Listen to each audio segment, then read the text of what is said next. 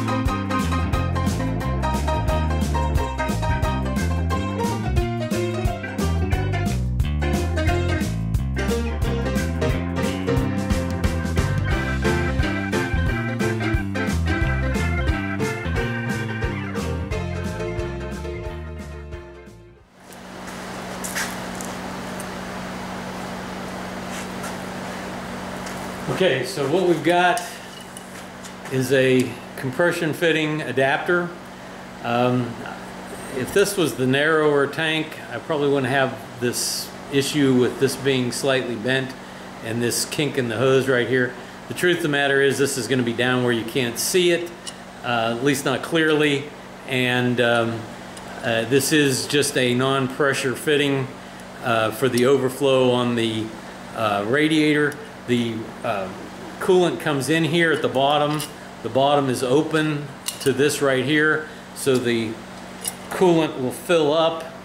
This tube right here comes all the way up to the top, so if you should ever get the tank completely full, you will have overflow out the bottom here. But this way, when the coolant comes in when the car gets hot, then when it cools off, it'll draw it back out, back into the radiator, so you never have any air in the radiator. So I'll go ahead and get this set in the car and come back and we'll cut the other length and we'll get this permanently installed. The tank is semi-permanently installed. It's installed at the highest point. Well, it could actually come up a little bit higher, but I'd have to undo the brackets on the radiator. So right now it's at the highest point that the brackets on the radiator allow it to go, and that's so if I develop any slack when I make this part, I can let it drop down a little bit to make this a nice clean appearing part. The other thing about this is I'm using the tube guide that comes on the radiator, and it's fixed. So what I'm going to do is I'm going to take all this off, go over to the workbench and put the end on, and then come back over. Well, I take that back. I'm not going to put the end in. I'm going to take it over and cut it at the bench, and then I'm going to come back over here, slide it up through that, and install the hose end on the car. Now, eventually, if he ever has to take this apart, he can pry that aluminum bracket back out of the way. It's just that I don't want to do a lot of bending of that aluminum bracket if I don't have to, and I can assemble this end on the car. So let me take a mark here. I'm going to try and get as close as I possibly can to making this nice and tight. Since it won't be seen, I am going to go ahead and put a Sharpie mark on it at the approximate location of the land inside the nut of the AN fitting, and then I'm going to take it all back off and take it over to the bench to cut it. So I'll be right back. As much as I did not want to bend that clamp on the side of the radiator, building a hot rod means you need to be able to change your plans, and in order to get this hose end assembled, I had to take it over to the vise. I think this particular brand of end is a little bit harder to get the hose in than the brand that the 180 is, and so I really struggled to get it on even at the vise. But I got the hose end on there, did not move, so I didn't have to worry about the 1/16 of an inch sliding it out. Works so much better on the vise. So to recap what we got here, to get the 1/16 NPT on the radiator neck, I went with an NOS nitrous oxide fitting that's 1/16 NPT on one end and -4 AN on the other, an AN straight fitting, number 4 AN braided stainless steel line, a 180-degree AN fitting on the bottom, and then a compression fitting on the tube that goes to AN flare. So this is all installed nice and solid. The chances of this thing actually overflowing are pretty slim based on my experience. So I haven't put a hose on this. I just have the outlet just pointing straight down at the steering box. I don't think that's going to be an issue, so for right now I'm not going to put a hose on it. If the owner sees that he's getting fluid out of that, we'll probably go ahead and put a small hose on it and route it through the lower clamp that's built onto the radiator, but right now I don't see a need for it. So with that, let's go look at some wiring. The wiring on this car, some of it was good, some of it is just sort of a hodgepodge of stuff. I've got wires that terminate in black plastic tape. I've got this connection that I'm not exactly sure where it goes.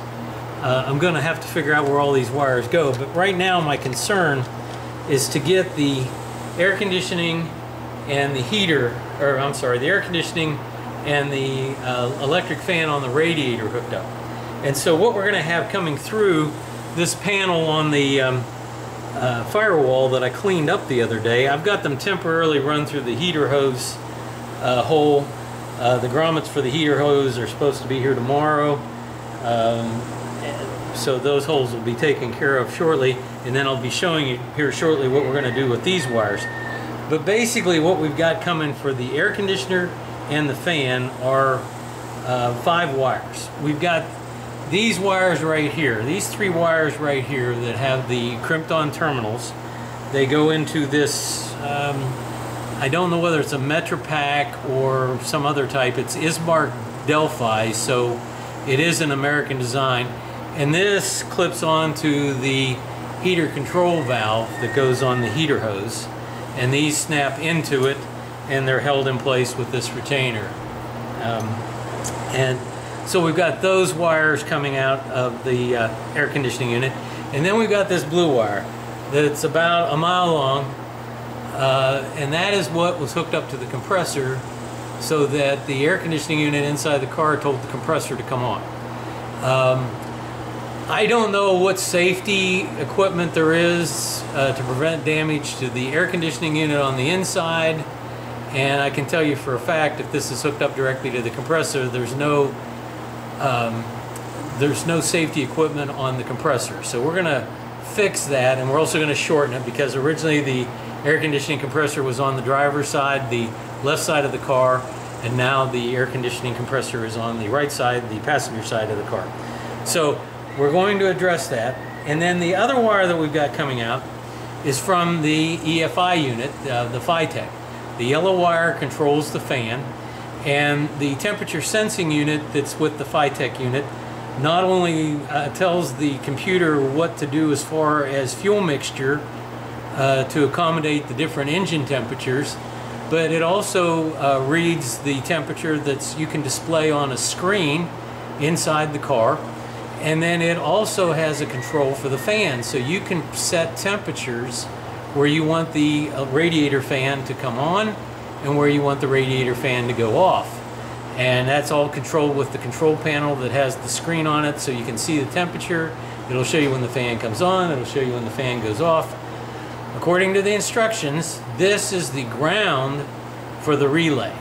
And I'll get into that here shortly. This will need to hook up to the ground, and then we'll talk about the relays and the protection that we're going to put into the car when I sit down at the bench and go over the parts and pieces that we're going to put in this. This is a little bit of what's going to go into the wiring on this car, particularly in the HVAC unit and the radiator cooling fan. When they had installed the fan originally, they had hardwired it in, so to get the fan out of the car I had to cut the wires.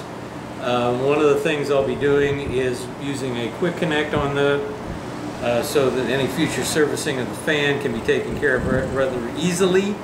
I will either be using a weather pack or a Metro Pack connection. As the name weather pack implies, it is weatherproof. It's got this rubber seal right here that when you plug them together, it keeps the environment out of the contacts. And then at the ends where the wires go in, it has these little rubber seals, I don't know whether you can see that or not, that basically go in the end and seal that. So when you put them all together, it's completely weather sealed, protecting it from corrosion from the environment.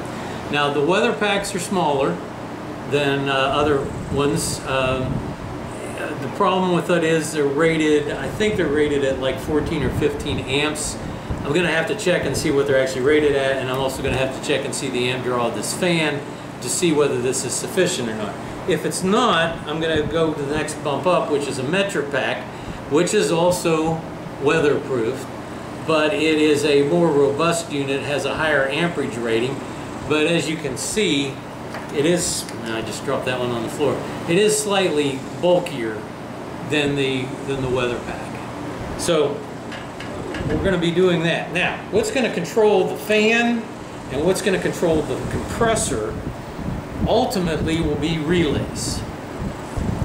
Now, what a relay does is it allows you to use a low amperage signal to allow a high amperage current flow to the device you want to run. And basically what happens is these two outer terminals right here, one of them is a ground and one of them is hot. And when you make the hot or the ground depending on what your circuit is like, and I'll get to that in a minute, but as long as this is hot and this is a ground, what happens is it energizes the coil in the relay. And what the coil does is it moves a set of points. Now this happens to be a single pole, which means it has one power inlet, but it's a double throw, which means that it has two power outlets. Okay? And basically 87A, which is the middle one right here, that one is normally closed.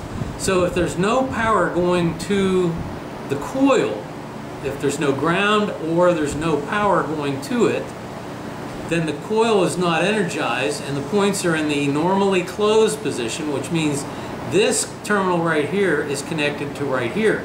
So you can use this to turn things off by having it hooked here and here normally, and then whenever the switching mechanism makes the connection here to engage the coil on the inside of this, it breaks the contact of this, and this one right here goes dead. Now the opposite is this one right here. This one is normally open. This is the 87 connection at the very end, and it's normally open. So when there's no controlling power going to the relay, this one right here has no power going to it. But when you energize the coil by having a ground and a power supply, and these are interchangeable, this can be the power supply and this can be the ground, when you energize it, it makes the connection from this terminal right here to this terminal right here, which allows you to turn on the item that you want to turn on.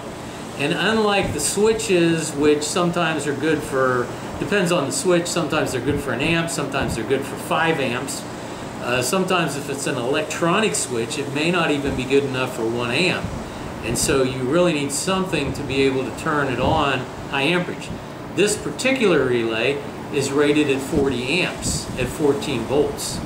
So you can use this to power a fairly heavy piece of equipment with a control unit that doesn't have a whole lot of power output. So now, with that said, I've also got to address the fact that this does have a coil in it.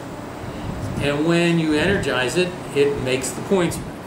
When you de-energize it, take the power away from it, the points go back to the normally closed position. And what happens is that coil, the electromagnetic field in it, will collapse. And when that happens, it will induce a reverse voltage into these terminals right here. Now usually that's not a problem on an older car where you've got incandescent bulbs and you don't have electronics. But when you're dealing with cars that have electronics or LED bulbs, for that matter, I think I blew out a temperature sending unit on my fan because that coil collapsed and caused a back voltage into the controller for the fan, and I think it fried my controller for the fan. So what you want to do is you want to put what's called a flyback diode in the system. Now, there are some relays that come already equipped with a flyback diode in them, and you'll be able to tell that because it'll have a little picture of a schematic representation of a diode, as seen here. Now, those tend to be a little on the pricey side, and sometimes they're hard to find. These right here you can find all day long, and they're very robust because they do sell a lot of them. The price is really attractive, but you still have that problem with the flyback. Well, what you can do is you can get a diode and install it yourself. Now, these are fairly robust. They're rated at 1 amp at 100 volts. So some electronic equipment you have to be very careful with static electricity. 1 amp diode, probably not so much, but still it's a good idea to use good practice and keep them in a static-free bag and keep them isolated from each other. But these are the diodes I'll be using on this. I'll be using 3 of them. And if you see, there is a little white stripe, or gray stripe, silver stripe right there. That is the side that goes towards the positive terminal. So whichever terminal on your diode is going to be the hot or the positive from the battery, that's the one where that stripe goes, and then the other one goes to the ground or the negative. I'm going to use common, ground, and I'm going to use hot and positive all interchangeably, and I'm going to use common, ground, and negative interchangeably. If you guys have a positive ground car, I hope you understand that you need to be thinking backwards on a lot of the stuff that I say, unless I specifically say positive and negative. But what we're dealing with here is a negative ground car, and so when I say ground or common, that's the negative, that's the ground. And if I say hot, that's the 12 volt or the power supply that I'll sometimes say. So what I'll be doing is I'll be using these relay sockets, and I'll be installing that flyback diode between these two terminals right here. Now right now they're black and white, and what I do is I replace these pigtails and I wire them direct so that I don't have a bunch of crimp connectors and shrink tube and everything else. It ends up looking more like a factory installation. And what I have is, I've actually found the source, and I'm going to put the part numbers and the, it's Mouser Electronics. I don't get a dime from them, but they have got just, it takes me hours to go through. They've got so much stuff to find what they've got that I can use for hot rods. It's not funny. They have these terminals which have the little tang in them that locks them into the relay socket, and then they also have not only the crimp area for the wire, for the uninsulated part of the wire, they also have the crimp area that locks the insulated part of the wire into this terminal, making it a very robust fitting. And these things are dirt cheap, and so as you can see, I keep a bag of them handy so that I can do these relay wirings with this. Now, beyond that, the way I'm going to wire this up, one of the things that I have is the Phytech instructions, and I've got other instructions that tells me what I'm going to do. But the blue wire that I showed you coming through the firewall is going to go to a relay. And it is a hot supply, so this relay, the other side will be grounded, negative, and so that will energize this relay. This terminal right here will be going directly to the positive side of the battery, and this will be going to the compressor. No, I take that back. Well, no, this will be going directly to the compressor. Now, so when this supply comes in hot, assuming this is the one, it'll probably be this one, that's closest to the firewall. This one comes in hot.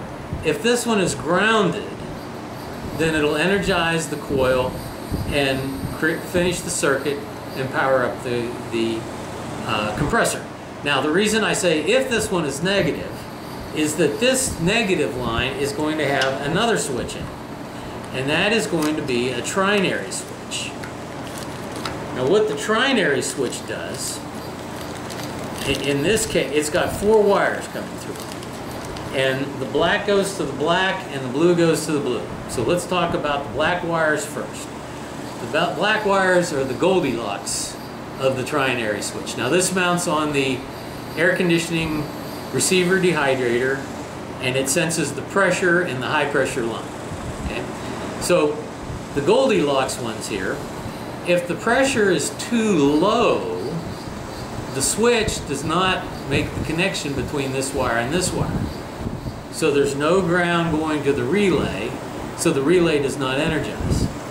Now, in a similar fashion, if the high side pressure gets too high, it turns the switch off, so there's no connection between these 2 wires, which means there's no connection to the relay, there's no ground to the relay, which means the relay is not turned on, which means that there's no power going to the compressor. The reason that happens is, if the pressure is too low, that means you're low on Freon. And the Freon is what helps the lubricating oil go through the system and keep the compressor lubricated. And if you don't have the Freon in there, there's a good chance that the compressor is not going to be lubricated correctly and you're going to damage the compressor. And so if the pressure is low, you don't want to ground here because you do not want the compressor to come on. Similarly, if the pressure gets too high, the compressor is pumping that Freon through the system. And if the pressure is too high, that is making the compressor work extra hard and can damage the compressor from basically putting too much of a load on it. And so you want to be able to turn the compressor off if the high side pressure gets too high. So that's what happens here. If the pressure is too low, there's no connection. If the pressure is too high, there's no connection. If the pressure is just right, these 2 make connections and will create a ground for your relay.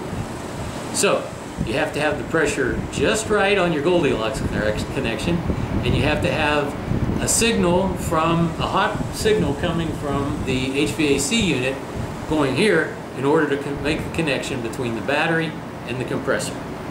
So that's going to control the compressor. Now, there's another set of wires on here, the blues.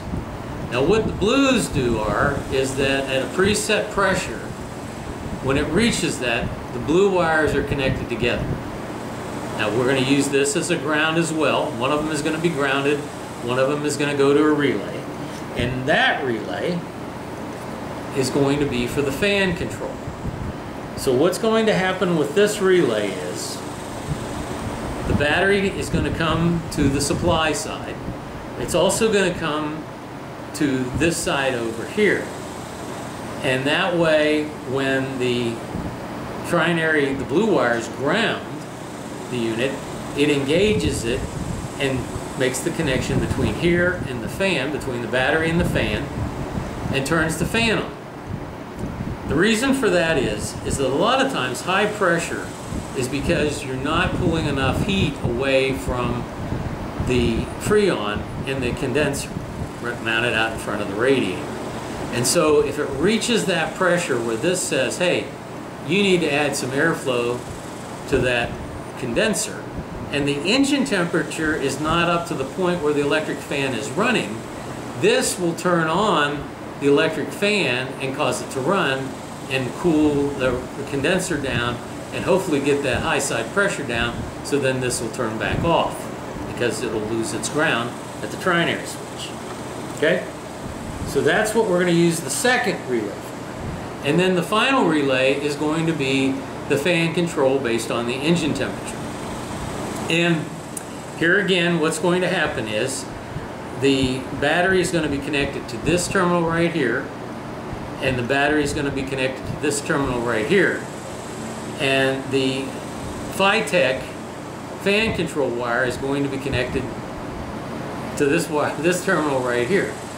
So when the Phytech tells the fan to come on, this will ground, it'll already have hot to it, it'll energize it, and the connection will be made between this terminal at the battery and this terminal at the fan. And this sort of gets to another reason why relays are very valuable for this type of work.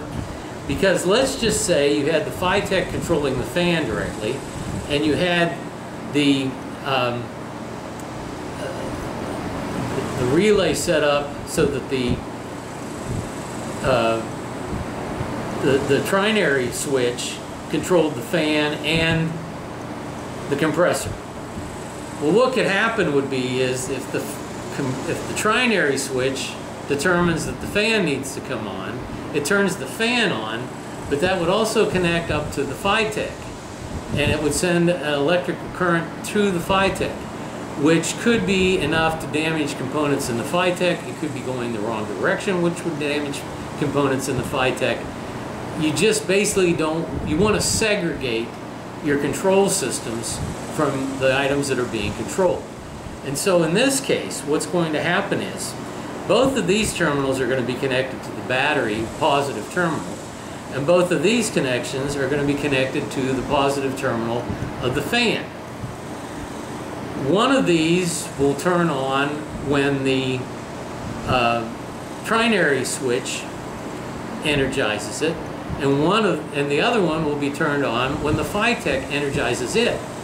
But because the energizing systems are separate, the Phytech won't know that the trinary switch has energized the fan, and likewise the trinary switch will never know that the Phytech has energized the fan, because the fan energization is coming from the battery terminals here, and so both of these are connected to the battery, so those are essentially the same, and it's connected to the fan here, so these are essentially the same, and the only difference is whether or not the point inside is making contact.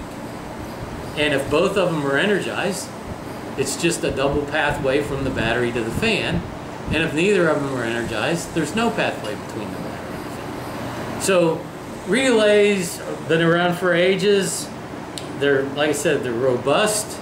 There are electronic alternatives to it, but as far as expense and robustness, you can't beat these. And in a minute, I'll show you how I go ahead and wire them. I think I forgot to mention this. This is a weather-tight gland nut, and it acts as a strain relief. And so what I'll be doing, when I said that I was going to bring the wires through the firewall and protect them, this right here is what will be going through a hole in the firewall. Actually, it'll probably be in that panel that I cleaned up the other day.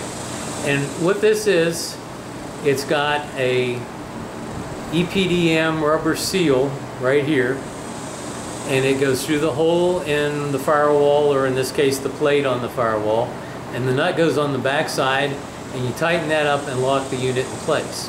And then this nut right here, if you look in behind it, it has a slotted member with a EPDM, I'm sure, rubber seal on it as well.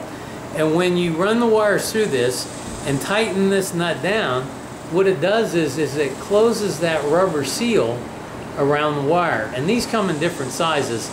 And they just make a really clean installation. You don't have to worry about the grommets not sealing correctly.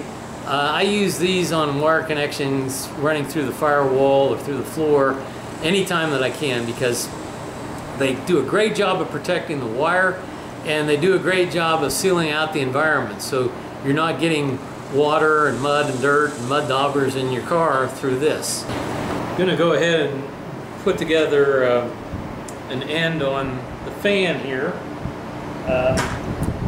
I've determined that these are 12 gauge wires, and so what I'm going to do is I am going to go ahead and use the metric pack on them, just to be on the safe side. Even if this fan does not draw the amperage that a metric pack is good for, this way, if he should ever put a higher amperage fan on the car, he'll be covered. And so now, usually what I like to do is I like to put the small unit on the device that you're going to be taking off and putting back on.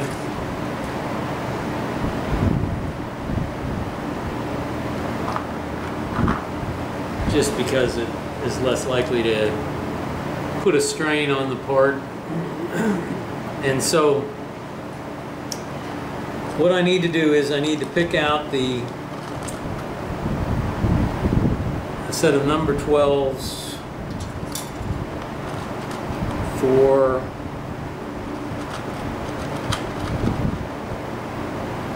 this connector. See if I remember this right.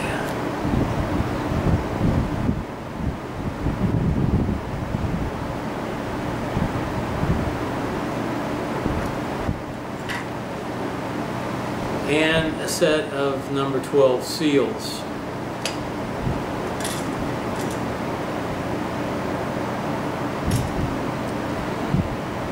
And you slide the seal on the insulation,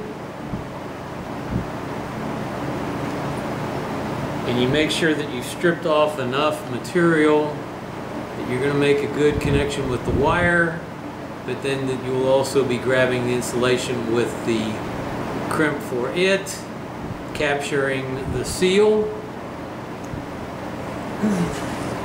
Now, I do have a crimp tool for this particular type of product, but it only goes up to 16 gauge. And so for the larger crimps, I do use this tool, which I've modified a little bit to make the dies work with this particular type of connector. And so what I'll do is I will get it loaded up into the tool, and then I will slide the wire and the insulator in, making sure that the insulator is all the way in to the crimp connector and that the wire is properly positioned, and then I will go ahead and run the crimp.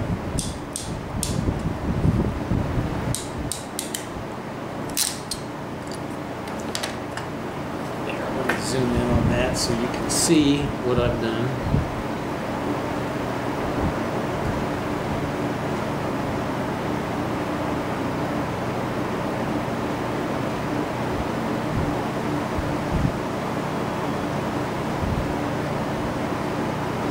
Okay, there, that's a little bit fuzzy, isn't it?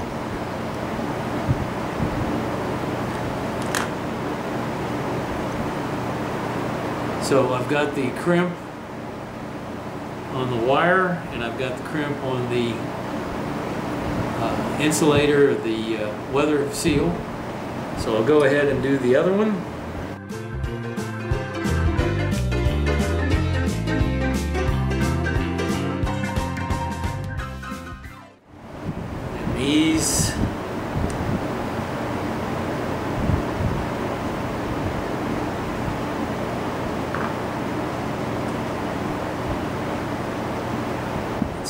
And these usually like to make the positive one an A. So I'm going to make the assumption that the red wire is the positive one, and it will slide into the A cavity and snap.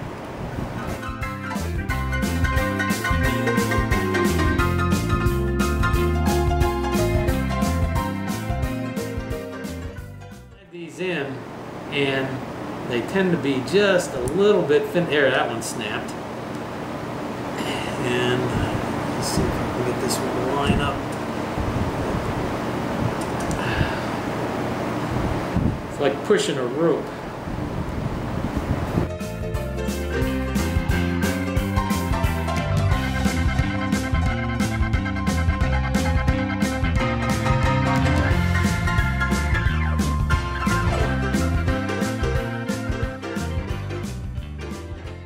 Problem of using that tool sometimes is it kicks this side out just a wee little bit, and what you have to do is kind of massage it so that the fitting is not too wide to go through the hole. Make sure that you still have a good crimp.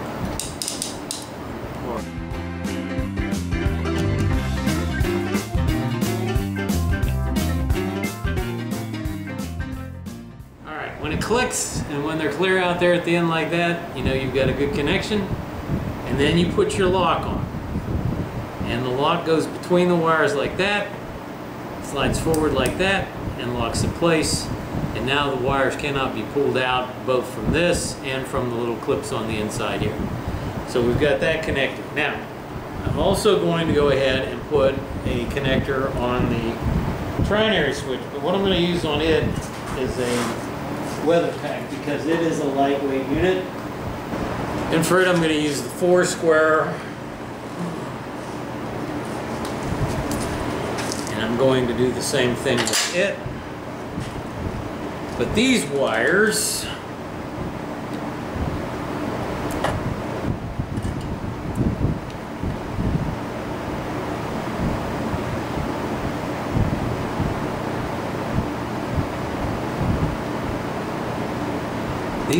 appear to be 16s. For that I get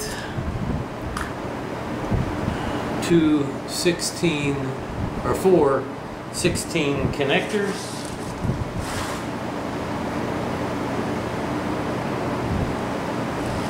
And 4 16 seals,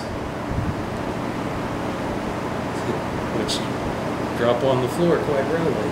Let me zoom this out just a little bit.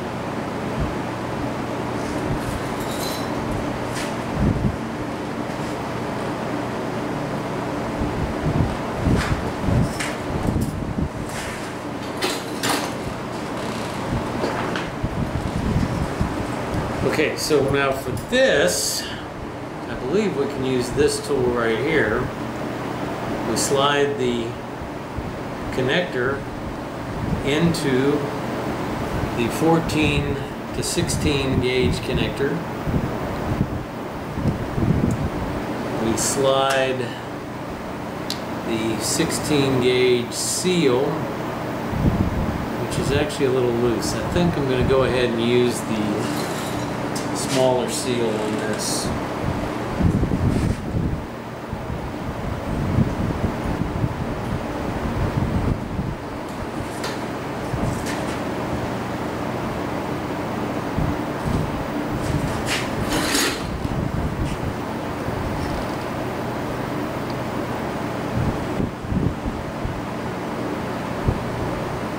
Yeah, that's a little bit better. That in place. We slide this in, making sure that the wire is positioned correctly in the crimp area, and then we crimp it home, and it should pull out. It should.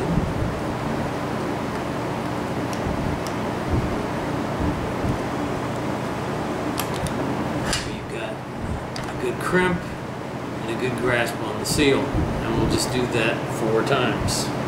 3 more times.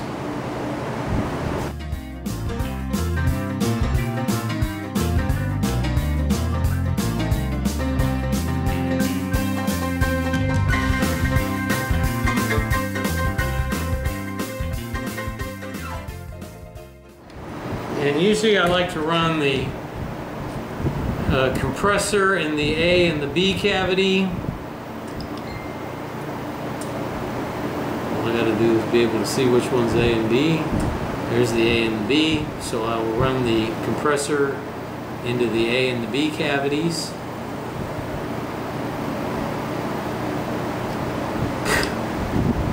Well, that didn't work out the way I hoped.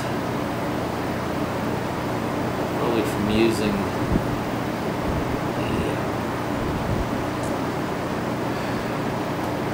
sometimes you gotta get a little bit creative when you're doing these, and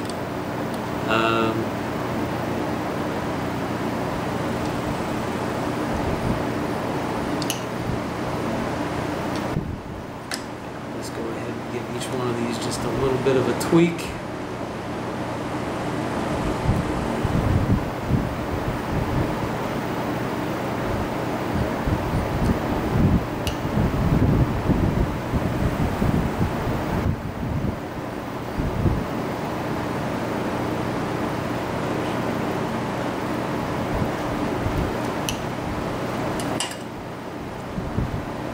Okay, try this again. A. Push it until it clicks. B. Push it until it clicks. C.